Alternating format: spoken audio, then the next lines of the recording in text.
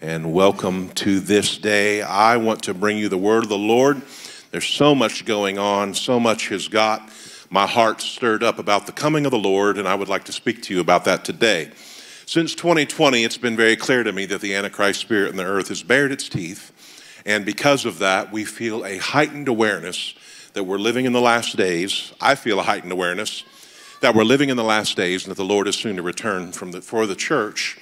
We don't know the day, we don't know the hour, but we know it will be in a moment, in the twinkling of an eye, like a thief in the night. The Bible tells us all these things. And so we want to be ready. The Lord's next return to the earth, he will not touch the ground. He will be in the air, and we will meet him in the air. And the Bible says, so shall we ever be with the Lord. Comfort one another with these words. And so my title for today is Don't Be Deceived, Be Ready. Say that with me. Don't be deceived, be ready. All right? And so I want to share this article with you. I believe I found it from the Jerusalem Post. I have it. I'll put it on the screen behind me. It says this. It says, when Hamas spokesman Abu Abida began a speech marking the 100th day of the war in Gaza, one confounding yet eye-opening proclamation escaped the headlines, listing the motives for the Palestinian militant group's October 7th massacre in Israel. He accused the Jews of bringing red cows to the Holy Land. Red cows to the Holy Land. Of all the things to fight about, they're fighting about certain colored livestock. Why does this matter? Well, in the Middle East, in Jerusalem, there is something called the Temple Institute. The Temple Institute has all of the items already built to reestablish the third temple that will be built on the Temple Mount, where the Al-Aqsa Mosque is right now, and all those items have been already prepared. And so you can go there, go to the website after church today, not during church, please, and you'll see those items exist. Why am I telling you that? Because one of the last things necessary in order to purify the priests and to purify the temple for the third temple to be built is a red heifer sacrificed and its ashes. And so the temple could be rebuilt now. They've been waiting forever for a red heifer. CBS News this week, or last week, did a hit piece on the red heifer. Go to YouTube, type in CBS News, red heifer, okay? And so we want to be very aware that the Jewish anticipation and the Muslim anticipation of the last days is at a heightened state. Is that fair to say? And so there's an expectation that things are changing. There is a Jewish anticipation of the third temple to be rebuilt. Now, they're believing that based upon the Messiah that is to come, but the Messiah that they should have believed in already came. His name is Jesus. And so that is intentional. And in Numbers 19, the Bible talks about how a red heifer needs to be sacrificed to purify the temple at the building of the temple. Something happened. Next topic. Something happened yesterday and today that has not happened in my lifetime. It's significant. Put it on the screen here. For the first time in my lifetime, Iran has attacked Israel, and they didn't do it through their proxies, which would be Syria, Hamas, Hezbollah. They didn't attack that way. They sent drones and ballistic missiles. They sent their own ballistic missiles and their own drone strikes against Israel yesterday. You say, well, they've been fighting over there for years. Yeah, they've not been fighting like this. And there's something significant about this that affects our view of the end. It's a war that hasn't occurred yet in all of history. It's the Gog-Magog war, put it on the screen, of Ezekiel 38:39. This war has never happened in human history. I believe there's a really good chance we'll see this war before the Lord returns. And you'll see these Old Testament names for current nations and how they will all join together. And I don't have time to read the whole book of Ezekiel 38:39 to you. But all of these nations are mentioned that I have labeled. And it shows and tells us that all of them will march against Israel. And it's not Armageddon. I'm telling you this Because right now, Iran, which is Persia, is directly attacking Israel. And the unique thing about the Gog-Magog war is that Russia and Turkey and the North African nations that you see there get involved. I don't know about that yet. It doesn't seem clear to me, although those areas are becoming more and more radicalized. So what am I telling you? I'm telling you that right now, at the Golan Heights, Russia has staged more troops than they've ever staged before through their proxy, Syria. Are you hearing me? Iran is directly attacking Israel. Russia is staged at the border of Israel in the Golan Heights. Church, we are living in the last days. Is the war happening? No. Does it look like little dominoes are falling? Yes. There was never an alliance in my lifetime between Russia and the more militant or radicalized Muslim nations that exists today. And so, church, the Bible says, comfort one another with these words. The Bible calls the coming of the Lord the blessed hope. We cannot afford to live without an awareness of the soon and imminent return of the Lord Jesus in the air to catch away the church. And the church says yes. And so Jesus talked often about the end of the world and how people in that day, where there were so many signs, would be mistaken about what they saw around them leading up to it, okay? And they would also become confused about who they could put their trust in, because deception would be high. There is so much deception. The news used to be the news. Now the news is not really the news. It's like, is this really the news or not the news? Is this real or is this not real? All the agenda of the Antichrist wants to do right now is diminish all of our confidences in all institutions. But there is one institution unchanging that we will not lose our confidence in, and that is the Word of God. And the church says, yeah. There's many signs in the book of Revelation and in Ezekiel and in Daniel that need understanding, because they're symbolic and they're spiritual in nature. But Jesus also provided some more obvious things to watch for. He tells his disciples that the temple of Jerusalem at that time would be torn down. It happened. The Romans did it. And they asked some questions. When will the temple be destroyed? And they didn't know the Romans would do it, but the Romans did do it. And two, what sign or what signal will you give us about the return and the end of the world? And in response, and this is in Matthew 24, and I'll read it in a second, Jesus describes some things that would take place in their lifetime and some that would happen later that would all point to the end of the world, and they're signs that we're watching for. And here's what he says.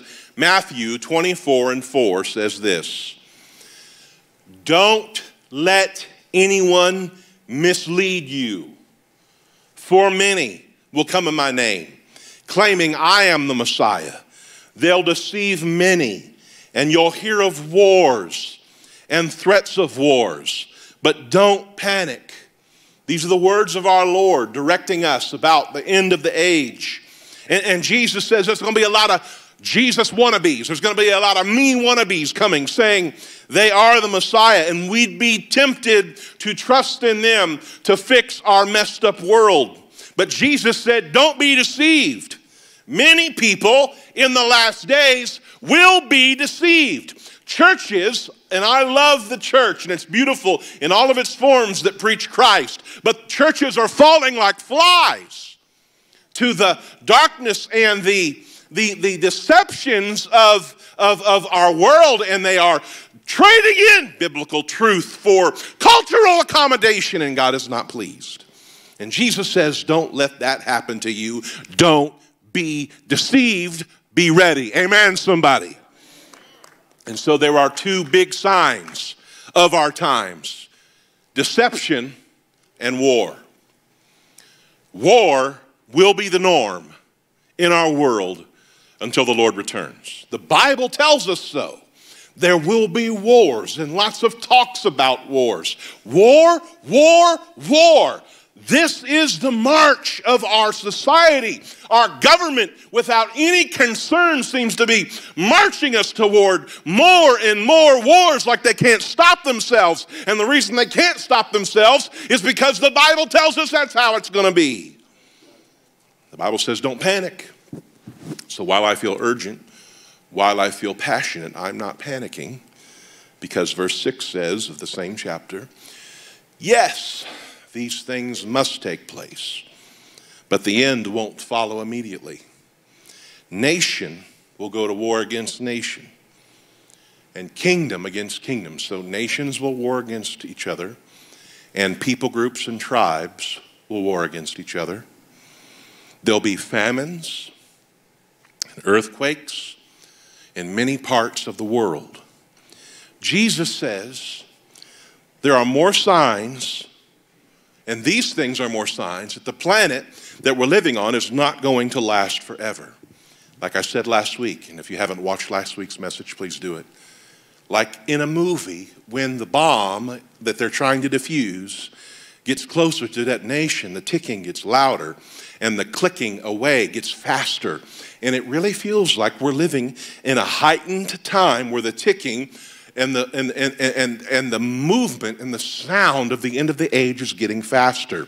One day the trumpet of God is going to sound, and the church will rise. The dead in Christ will rise first, and we will meet the Lord together in the air, and so shall we ever be with the Lord. But until then, there's going to be famine and war and conflict and uprisings and men hating men and geopolitical tensions and social and political unrest and natural disasters and climates that shift, all of this, but it's only the beginning.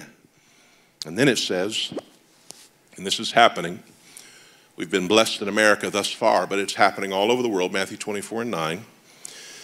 Then you'll be arrested and persecuted. Felt like we came close during COVID just a little bit. I prepared my mind for what we would do if we had to go to jail. Like I'm preparing my mind. What would be effective jail ministry? How would that work? Preparing my mind during that time. Then you'll be arrested and persecuted and killed. You'll be hated all over the world. Do you not realize that the societal drumbeat is everything is acceptable but Christianity? Do you not sense that? All is good except Christianity. Christianity is an evil in the minds of those that would control the airwaves and control society. It is an evil in their minds. It says you'll be arrested, persecuted, killed. You'll be hated all over the world because you're my followers. And many will turn away from me and betray and hate each other. The agenda of those trying to subdue Christian America, which if regardless of whether they're lukewarm or not, of the 330 million people in the United States, 230 million of them identify as Christians. And the only way to destroy this nation is to cause the populace to turn on each other and hate each other. And so for us, living where we live and the time in which we live, that sounds like it could be a little bit out there. But for many people who believe in Jesus around the world in our generation right now, go look at the Voice of the Martyrs website. They are being murdered more now than ever for faith in Christ. It's out there pretty prominently. People are experiencing this. And we can see these things as a sign. People are turning away from God, and they're hating each other, and they're seething unrest just underneath the surface of the world. It's important that we raise our children in the honor and the instruction of the Lord. The King James says the fear and admonition of the Lord, but it means honor and instruction of the Lord, because the family is the thing that can be right. Don't count on government, don't count on schools, don't count on anything but the Word of God in your home as the reality. And you can trust the church to preach the Word of God. At least this church, as long as I'm alive. So the Bible says this in verse 11. Many false prophets, say false prophets. False prophets will appear and will deceive many people. Sin will be rampant everywhere, and the love of many will grow cold. I want to deal with false prophets for a moment. In 1870, in Pittsburgh, Pennsylvania, there was a man named Charlie who really was not into the idea of Jesus being God. Jesus proved he was of other when he resurrected on the third day. Jesus claimed to be God. That's why they killed him. And so they didn't believe that. They thought it was way off. So he started making pamphlets. He passed them around to his buddies saying Jesus was actually Michael the Archangel in human form. And people started believing him and buying his magazine, which he called Watchtower. And bam, that's how Charles Taze Russell's Jehovah's Witnesses got their start. They weren't happy with the Bible's take on Jesus being God, so they made their own translation, and they tweaked John 1:1. In the beginning was the Word was with God, and the Word was God, is what the Bible says, but they put the word a in there. It says like this, in the beginning was the Word was with God, and the Word was a God. That one character shifts from monotheism to polytheism. They rewrote the story of God to fit their version of Jesus with many other wild, non-biblical approaches to Scripture. Do not be deceived. They're sincere. Don't be deceived. They believe it. Don't be deceived. There's so many good Mormons in our community. They are moral and godly people in the sense that they abstain from much of the wickedness that pagan culture says is good. But Mormon beliefs have been edited and shifted 3,000 times since they wrote the Book of Mormon. This book has been translated multiple times, but it remains unchanged from the New Testament and from the Old. 3,000 edits to take out some of the racist things in the Book of Mormon against Native Americans and black people. But this book remains unchanged. I'm pointing to the Bible on my desk here. I want to give you some things. And the average missionary riding the bike with a white shirt doesn't know this, but I'm going to give you some citations from the Book of Mormon, put them on the screen, and I want to read them to you. This is, and you can take a picture of this if you want to verify it yourself, please do. Mormon leaders have taught that Jesus' incarnation was the result of a physical relationship between God the Father and Mary. This is in their Journal of Discourses, Volume 8, page 115, Mormon Doctrine, page 547. Okay, the Bible doesn't teach that. The Bible teaches Mary was overshadowed by the Holy Spirit. And what was conceived in her was of the Holy Spirit. It was not a physical relationship, right? Next one, Mormons believe Jesus is a God, but that any human can also become a God. This is in Doctrine and Covenants, 132 and 20, Teachings of the Prophet Joseph Smith, page 345 to 354. Also, Mormonism teaches that salvation can be earned by a combination of faith and good works. The LDS Bible Dictionary, page 697. Christianity teaches us that Christ is our all in all. You can never be good enough to get to God. You come to God and he makes you good. The only thing good in me is what the Holy Spirit does in me. We are not against morality, but we are against morality as a means of salvation. My salvation comes from the blood of Christ, the cross of Calvary, the sacrifice that he made for me, not whether or not I'm having a good day. I don't have enough good days to save myself. I need the one day that changes everything. The cross of Jesus Christ, the blood shed, the burial, the tomb, and the resurrection. That is what makes me clean before God, not my good behavior, because, baby, it ain't that good. Not that good. We also don't believe that humans are gods. That would mean all kinds of things. We are not God. We'll have glorified bodies one day when we go to heaven, but we are not gods. And Jesus says near the end, there'll be more and more deception. There'll be more and more people that make convincing cases. And what's really gathering steam right now is just general paganism and spiritualism, mysticism, and UFO worship. I don't know what it is, but it's like God's in control. And if the aliens show up, I'm going to be Jesus.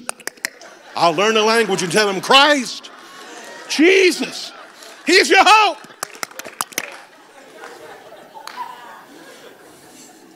I don't really speak good alien, but that's my... You're like, this is radical. Yeah, this is radical. This is radical. You're preaching hate. I am not preaching hate. Love everybody. But ultimately, if you read this book, it should shock you that the things it's saying are coming true in the world right now. It ought to be sobering. It ought to make you aware.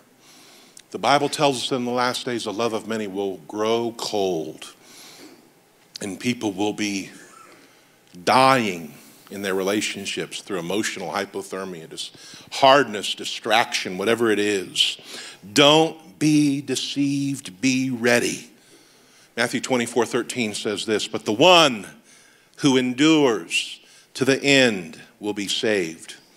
And the good news about the kingdom will be preached throughout the whole world so that all nations will hear it and the end will come.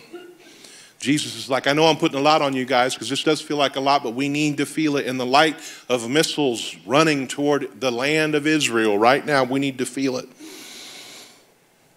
In the middle of all these scary and polarizing realities, there's good news. You can make it through all this if you keep your eyes on Jesus, if you're not deceived, if you don't grow cold in your love. And the good news is that the good news will be proclaimed everywhere. And so from our lips, we ought to talk about Jesus. In our day-to-day, we need to talk about Jesus. We need to proclaim Him in our little worlds so that the whole world is touched by the knowledge and power and glory of the risen King.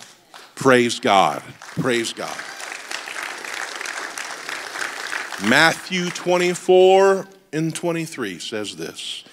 Then if anyone tells you, look here, it's the Messiah, or there He is, don't believe it. For false messiahs and false prophets will rise up and perform great signs and wonders. In the college small group that meets in my house last week, I brought out all they came and got me because they got off into something. They're like, you know what, we need an adult in the room, even though there are many adults. But I just compared the counterfeit of the Antichrist who will emerge when the church is gone, I believe. He counterfeits everything Christ does.